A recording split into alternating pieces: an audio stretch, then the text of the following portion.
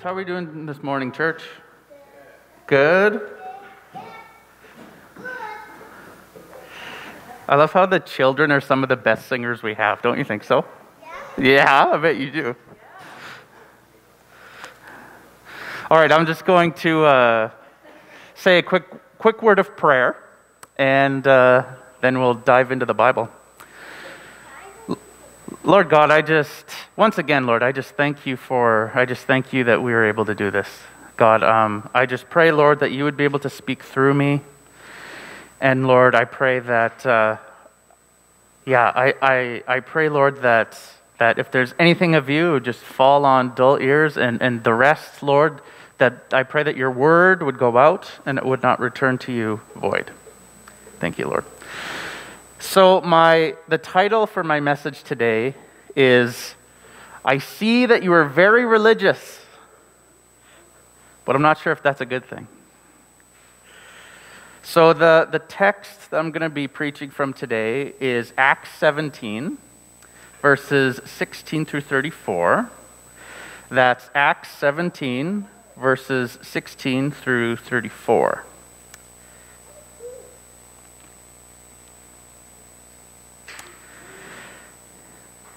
And so kind of the way I like to preach is I'll read you the verse completely out of context, and then we'll dive in and we'll see what the Lord decides to speak to us. Okay, so starting at verse 16, it says, "Now while Paul was waiting for them in Athens," actually, you know what? Just give me 1 second.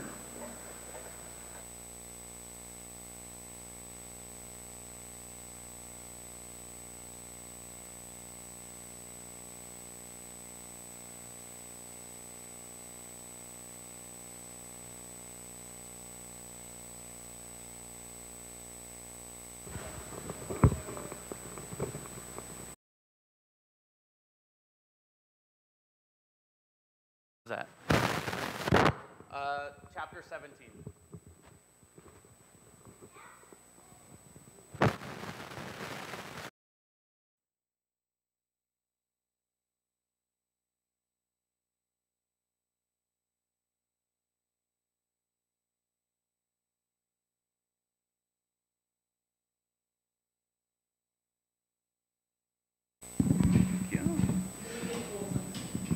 What's that?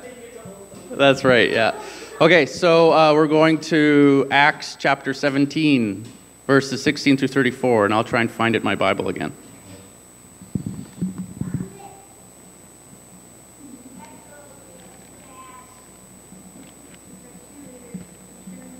Yeah.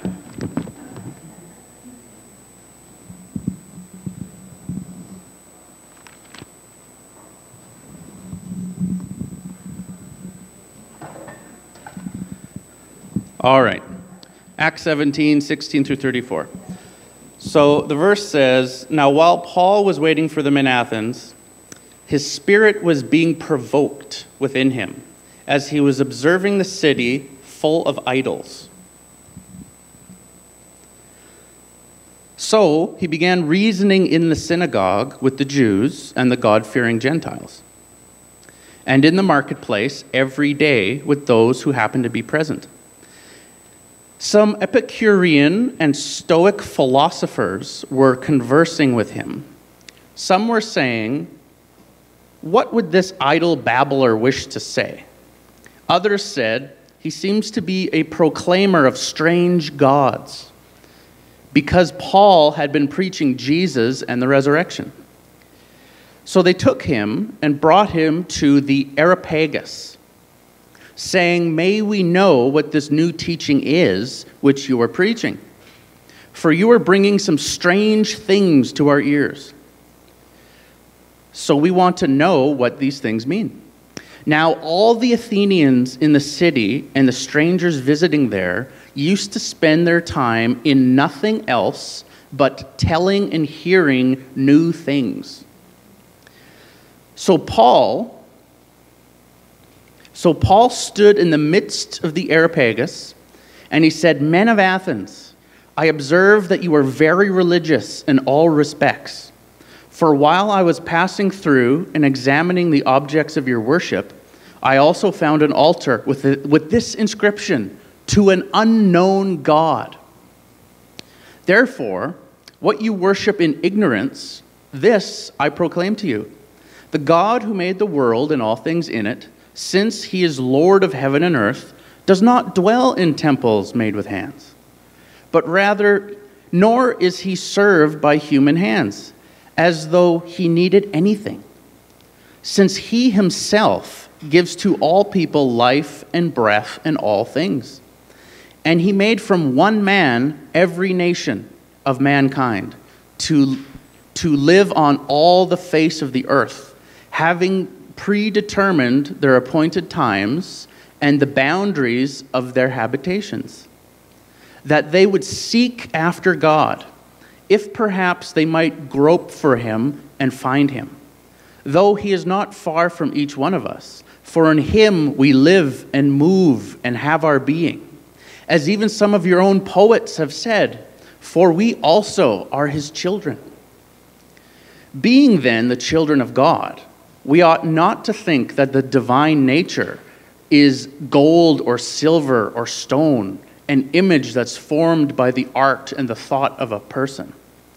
Therefore, having overlooked the times of ignorance, God has now declared to men that all people everywhere should repent, because he has fixed a day in which he will judge the world in righteousness through a man whom he has appointed, having furnished proof of all men by raising him from the dead.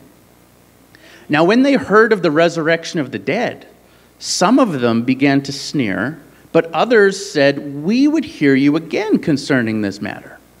So Paul went out of their midst, but some of the men joined him and believed, among whom also were Dionysius, the Areopagite, and a woman named Damaris, and others like them.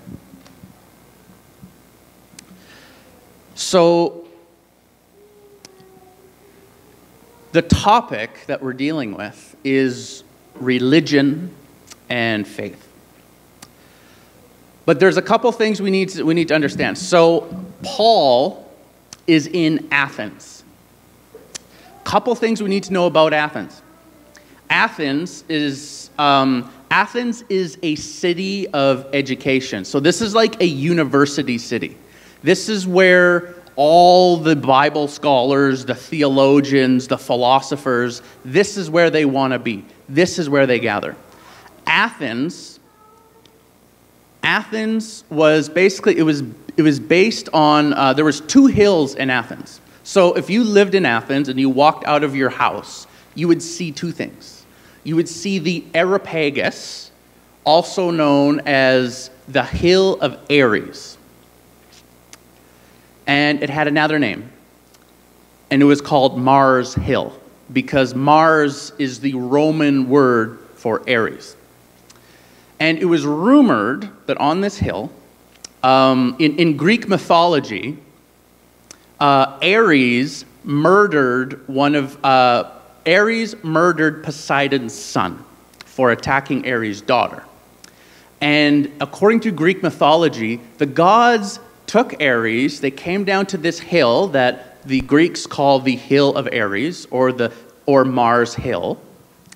And according to Greek mythology, they had a trial for Ares for murdering Poseidon's son.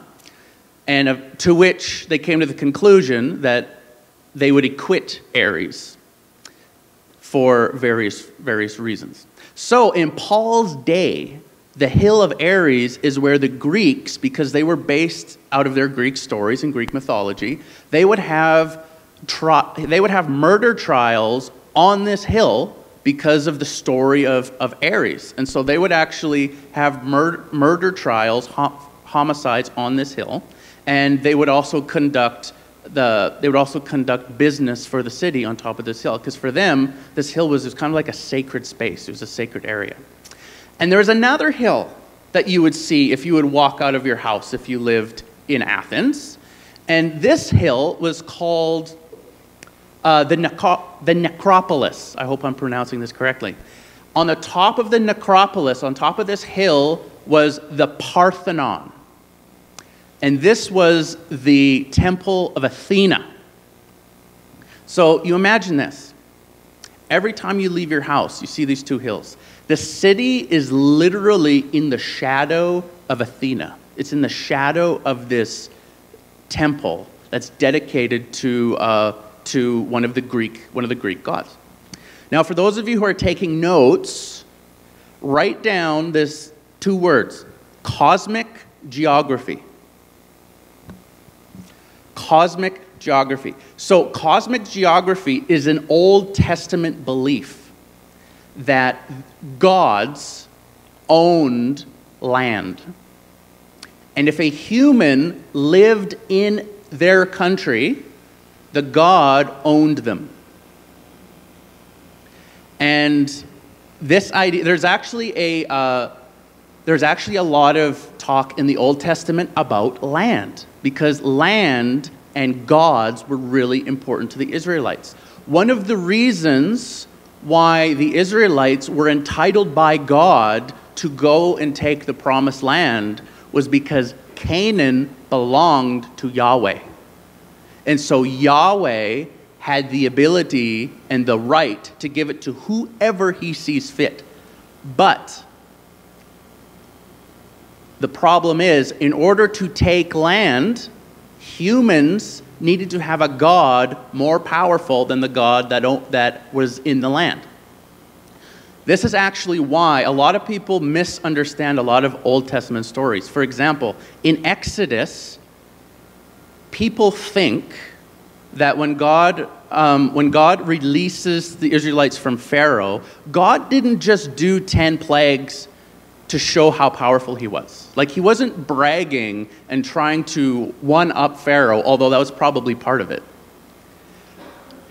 The way an ancient Israelite would have read the book of Exodus and the 10 plagues, each plague corresponds with a different Egyptian god. And so what they understood, there was a god of the Nile. And so when Moses goes out and he lifts up his rod and the Nile turns to blood, what they're seeing is our God is fighting the Egyptian god of the Nile. So this is like a warrior thing. My God is bigger than your God. And so this is what all 10 of the plagues are about. When they see the plagues, what the Egyptians see and what the Israelites see is Yahweh is going to war with the pagan gods. And he's winning, by the way. And by defeating the pagan gods, God can then bring his people out of his land and take them into Canaan, which belongs to Yahweh. So now we have Paul. This is part of the Apostle Paul's worldview. Now here's the thing. When Paul goes to Athens, Paul believes there is a principality or a spirit, or some of us would use the word demon, in charge of different cities. And this is actually echoed in the book of Daniel. In Daniel chapter 10, 11 through 13, Daniel is praying for God. He's asking God for help and to move because he's just cut to the spirit. And he prays for 28 days, and then all of a sudden, the angel Gabriel shows up. And the angel tells Daniel, the moment you started praying, the Lord released me with the answer. But the prince of Persia delayed me, and I had to wait for Michael to come and help me so that I could come to you. So the word that Paul uses in Ephesians when he says we war not against flesh and blood, but against principalities, against dark powers and spiritual places, the word principality is actually the word that we understand as prince.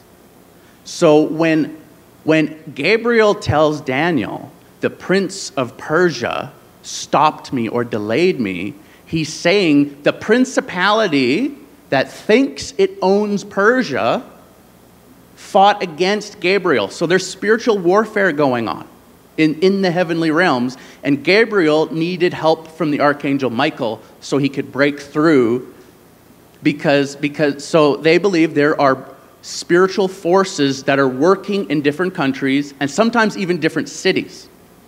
And we actually see this in the New Testament. In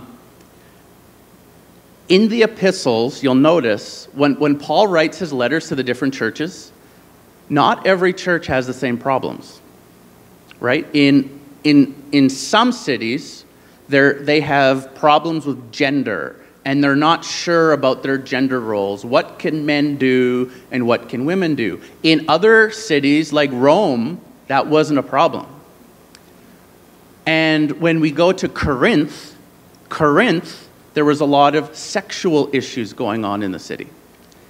Now, fun fact, the patron god of Corinth was the goddess Aphrodite, the goddess of love and sex. So does it make sense that they would be dealing with those type of sins? Because that's the principality that's governing the land, that's governing the culture. So now Paul is in Athens. And the local deity of Athens is the goddess Athena. Does anybody know what Athena was the goddess of?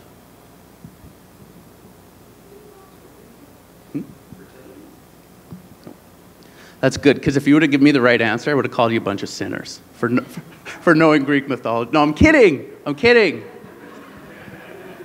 So you're good Pentecostals. You didn't know the answer to the Greek mythology question. You've been well educated. Or rather, actually, not educated, because you didn't have the right answer. Okay, so Athena was the Greek god of wisdom. She was the goddess of education, and she was the goddess of strategy. Now, what type of city was Athens? It was a university city. This is where the thinkers wanted to be. So it makes perfect sense that the principality over Athens was the goddess of learning, of knowledge, of wisdom, and strategy. Right? So you can see how cosmic geography works. Like, you can see the culture of the city is mirroring the spirit that is overshadowing the territory. So now Paul is invading enemy territory. Okay? Paul is in Athens. Paul is in Athens, and the first thing he sees is the text says that Paul is disturbed by all of the idolatry that he sees. The word in Greek literally means he was stabbed in the side. So he was gut wrenched. Like, it was like he felt like it was like being punched in the stomach. You know, he sees all this idolatry and he's like, oh no. And the reason is there's a theological reason why Paul is so disturbed by the idolatry. We learned last week from Pastor Kevin that the principalities, they've been defeated by Christ, right? They've been defeated. They've been dethroned. Yahweh, Christ, the Savior, the Messiah, the Spirit, our Heavenly Father is in charge, and He's bringing health and salvation back to the earth and the nations. Now, did Satan have authority in the garden? Did he have any authority in the garden? That's correct. The answer is no. He did not have authority. So what did the devil do to gain the authority? Actually, first of all, who had the authority in the garden? Other than God, who had the authority? Adam and Eve had the authority. Genesis 1 says, let them have dominion over the earth, over the fish, over the cattle, over the earth. And then he made them gardeners to work the earth. So mankind had the authority. The only way to get authority when you have no authority is to get the person with the authority to agree with you. That's what you do. You start talking until the person that has authority partners with you. And that's exactly what the devil does. To believe the lie is to empower the liar. And that was exactly his strategy. Now, Paul knows this. He knows that the principalities have no authority. But when he sees people worshiping idols, worshiping Athena, he knows Athena has no authority until you give Athena authority. So the problem that Paul is seeing by praying to these false gods, the people with authority are giving the gods or the principalities permission to rule over them. So this is the problem that Paul is seeing. These defeated demonic powers are tricking the Athenians into putting them back into power. So this is the issue that Paul's dealing with in Athens.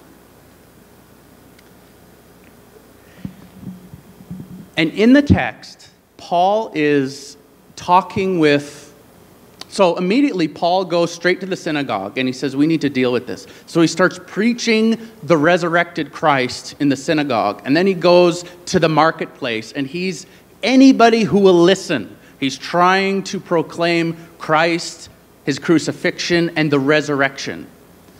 And so he gets the attention of two types of philosophers: the Epicureans and the Stoics. Now, Epicureans, these philosophers believed that God, if there's a God, like they believed there was a God that created everything, and he was all-powerful, he was omnipotent, he was omnipresent, all-knowing, so they believed, the Epicureans believed that the Creator created everything, got everything going, and then left. And just left the world to its devices. So they believed, yeah, there probably is a God, but he's way out there ignoring us. He doesn't really care about us. Because he just set everything in motion and just left us to our own devices and doesn't really care about what happens.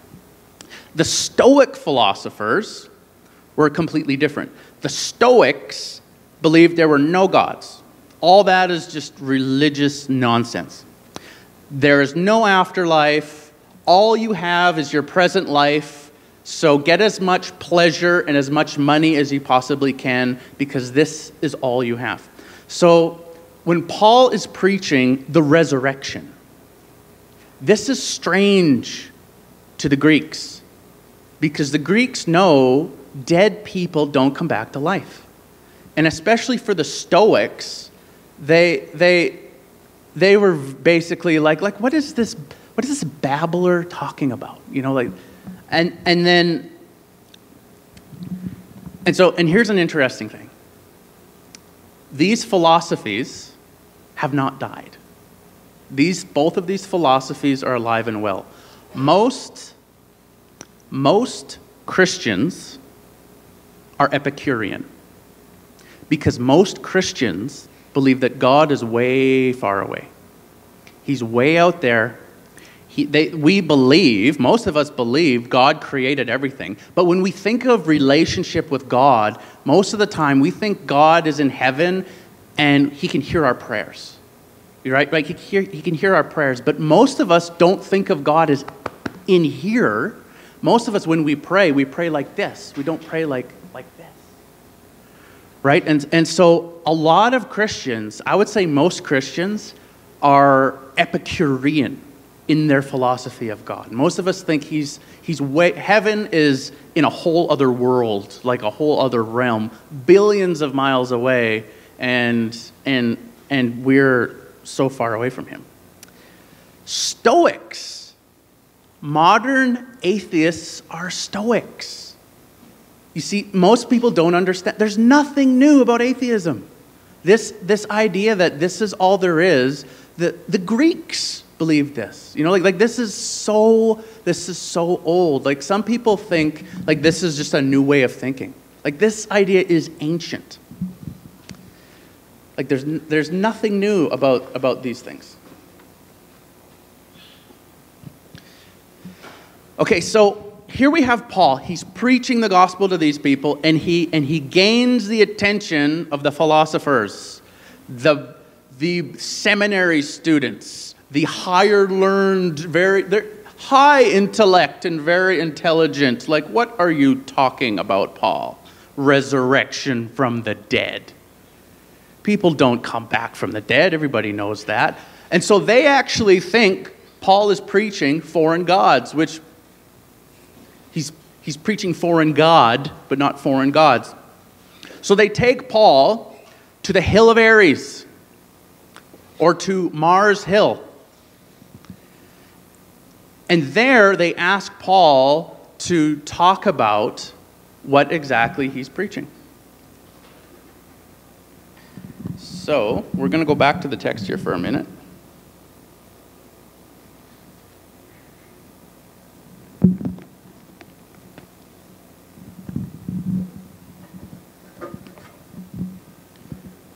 Okay, so we are going to go, let's go to verse 26, chapter 17. Actually, let's go to I changed my mind, verse 22.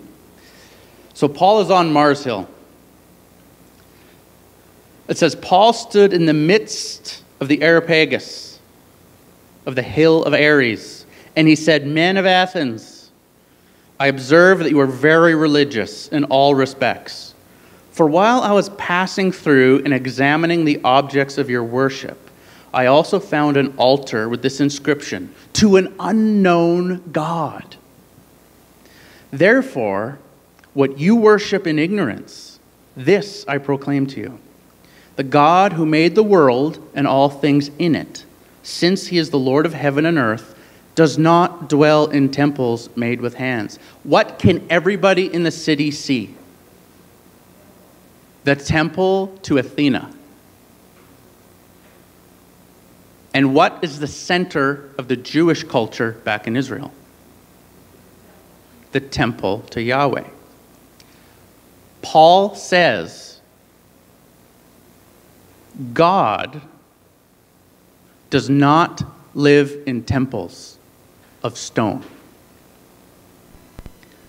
nor is he served by human hands as if he needed anything. It is God himself who gives to all people life and breath and all things.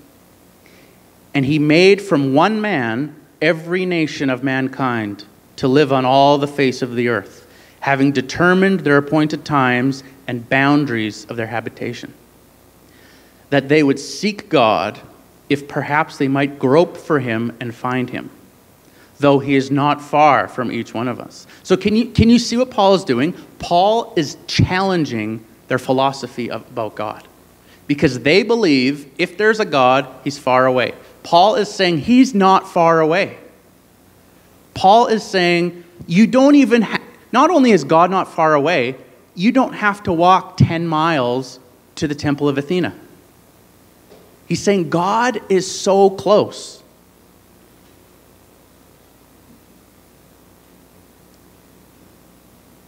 God made from one man every nation of mankind. He determined where they would live in the boundaries of their habitations, so that, why did God do it? So that they would seek God, if perhaps they might grope for him and find him, though he is not far from each one of us. So he is attacking,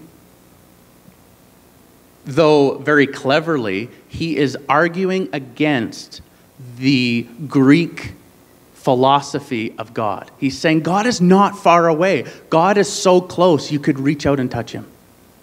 You don't even have to walk to the temple to find God. He is so close. And what Paul is actually saying, you in your own Greek culture are getting close to God. One of the main points that I would like to get out of this sermon, that what I think God is trying to say, is that God has hidden himself in every culture. He's hidden himself in culture, and it's our job as Christians to find him. Paul goes on, and he says, yeah, this is so good. perhaps they might grope for him and find him, though he is not far from each one of us. For in him we live and move and exist. As even some of your own poets have said, for we also are his children. So this is like, we love these verses as Christians, right? Like, in him we live and move and have our being. Like that. Isn't that just a beautiful picture of God? In him we live and move and have our being. He is the source. Every breath comes from God. Everything we have comes from God. Life itself flows from the source. And then this is an interesting thing. Paul uses their own poets to preach God. Paul says, just let me find it here, in verse 28, for in him we live and move and have our being, as even some of your own poets have said, for we also are his children. So, I did some fun research, and I found some of these poems that Paul actually quotes to the Athenians.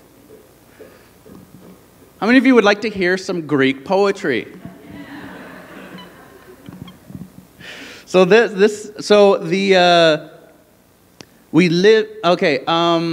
are his children, Paul quotes.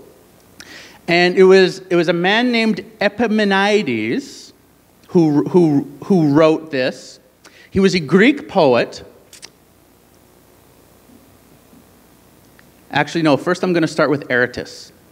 Aratus was a Greek poet, and he was a worshiper of Zeus. And he wrote, "Let us begin with Zeus, whom we mortals never leave unspoken. For every street, every marketplace is full of Zeus. Every sea and the harbor are full of his deity. Everywhere, everyone is indebted to Zeus, for we are indeed his offspring." Do you see what Paul did here? Do you see what Paul did? Paul took a poem that was about Zeus, and he said, this is actually true. You just put it on the wrong God. This is what Paul is doing. Paul is saying, whoever wrote this was correct. We are God's offspring. You just have the wrong God. It wasn't Zeus. It was Yahweh. It was Jehovah. We are God's children. So instead of, now this is interesting, because what most of us have been taught to do, we would never do this in our missionary journeys, would we? We were taught, no, you need to rebuke them. Nothing the pagans have is of any value. It's all demonic and satanic. But here we have what Paul is doing. Paul actually says, oh, no, you were actually right. We are his children, and we are indebted to him. You just got the God wrong. It's not Zeus. It's not Zeus. It's the Creator. It's the Creator God. It's Christ. It's the Father. The Father is the source of all life. So how many of you are uncomfortable with that? How many of you are comfortable with that? Comfortable? Good. It gets worse. Okay, so most people think Paul is only quoting one poet. Paul quotes another poet in the verse. And this poet is Epimenides. Epimenides was a Greek poet, and he was a priest of Zeus. Epimenides wrote, "A grave has been fashioned for thee, O Zeus, O holy and high one. The lying Cretans, who are all the time liars, evil beasts, idle bellies, but you do not die. For to eternity you live and stand, for in you we live and move and have our being." Isn't that shocking? We sing songs about this in church. We've written hymns, we've written worship songs, and we sing, "In you we live and move and have our being." And this is based off of a prayer or a hymn praising a false god. Is that shocking? This is shocking stuff. So here's the thing. This doesn't bother Paul. This doesn't bother Paul in the slightest because he knows, you were right. You just got the God wrong.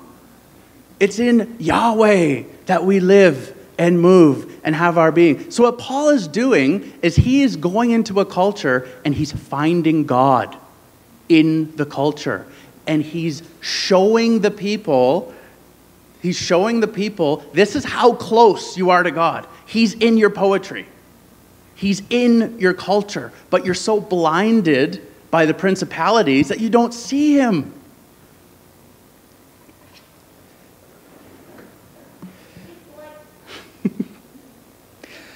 So here's the thing that most North Americans don't understand. This is actually how most missionaries operate when they go to different countries.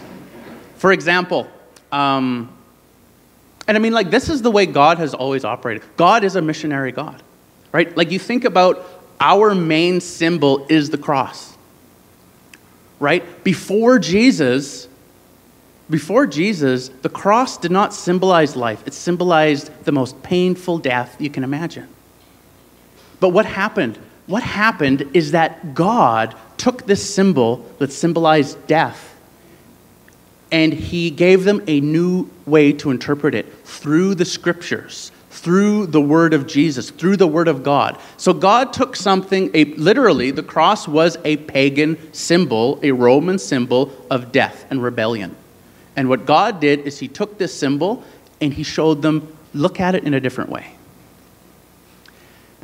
In churches in Europe, there is a symbol. Some of you may have seen it. It's a connection between three circles, or it's kind of like three ovals. And they carve these in the crosses in Europe where the Vikings used to be, because now all the lands that used to be Viking, they've all converted to Christianity. And so there's these interesting symbols that come through. And so they carve this three-circled symbol into their crosses in their churches. And then what they don't tell you, is that this symbol used to be a magical symbol in Norse mythology. But what has happened is the church took this symbol that used to be rather satanic. And what they've done is they now use it to teach the Trinity. The three circles in one. And they put it in the crosses because the cross is what defines the symbol now. So this is what missionaries do. Missionaries don't, when they go to other cultures, they don't tell them you need to give up everything you've ever believed in your culture. What they do is they go and they look for connections where we can say, okay, we can see God in this. You don't have to give up everything. Samoan Christians, for example, if you've ever seen, there's a group called Island Breeze. They do these Samoan dances. And they do this one dance called the warrior dance. Well, in the old Samoan culture, they were warriors. And they would go and they would kill other tribes. And they would do these warrior dances that get themselves, pumped up for battle. And now they do them in worship services because now they're warriors for Jesus in the spiritual realm. So do you see how there are cultural things that God doesn't need you to give up? You're able to keep your culture. The only thing we need to do is we need to look at it through a different lens. Look at it through the lens of Jesus. Because this is how we do missionary work.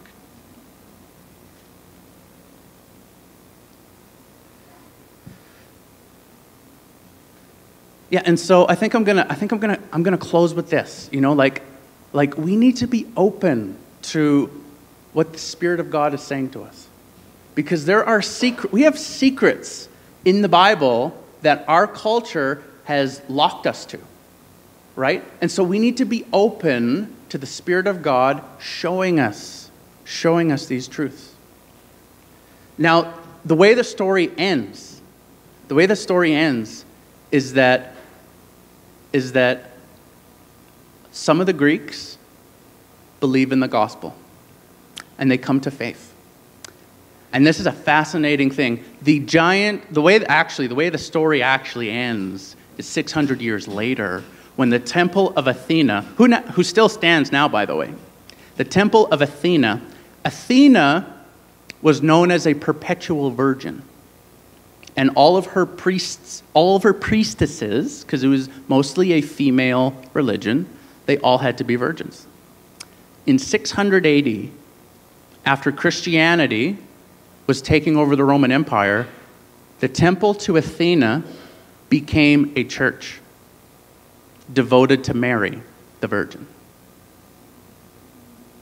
Later on, they would, in the Dark Ages, they would go to war with the Muslims, and the Muslims would take it, dedicate it to Allah, and now it has been given back to the Greeks. But Paul's preaching of the gospel was so powerful in Athens that right now, if you go to you can go to Mars Hill in Athens right now. You can go to Mars Hill, and there's actually a plaque with the text of Acts 17. They literally, there's a Bible verse on Mars Hill dedicated to Ares, a pagan god of war, and on this plaque is Paul's sermon. For God does not dwell in temples made by human hands, as if he needed anything from anybody. For it is in him that we live and move and have our being. So even now, the gospel is still literally, it's carved in stone. And Greeks go and they read this and they think, because they're still philosophers, and they think. And people come to Christ. Why? Because of the message of the risen Christ. Christ has risen. He's defeated the principalities. So stop giving authority to lesser gods that don't deserve any of your attention whatsoever. And so that's the message of Mars Hill. So my encouragement, I'm going to end with this. My encouragement is if there happen to be, when this airs, if there are any First Nations people or Aboriginal people that are hearing this, what I want you to hear is that you don't have to give up your entire culture. God has hidden himself in your culture, and he wants you to find him. He wants you to find him. God has hidden himself in our culture, by the way. God has hidden himself in our culture. This is 2 minutes and I'll be done, I promise. Every hard-hitting movie within the last 5 years has had the gospel embedded in the story. Right now, in my age group, the Marvel movies are really popular.